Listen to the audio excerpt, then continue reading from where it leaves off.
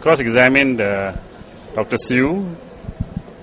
He has on various aspects on some of the findings in the chemist report, and also in his report where we felt that there was contradiction.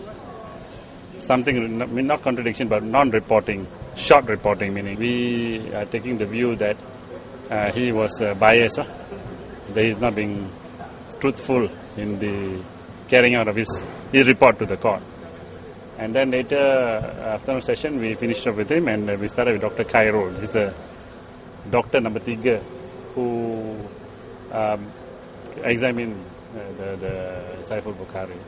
And we just started, and he said in his evidence tadi, Saiful Bukhari kata dia telah clean himself.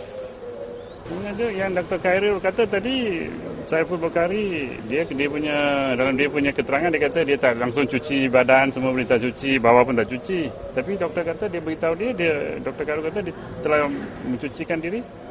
Itu mengejutkan. Ada contradict dah, bercanggah. Dengan keterangan dia di mahkamah.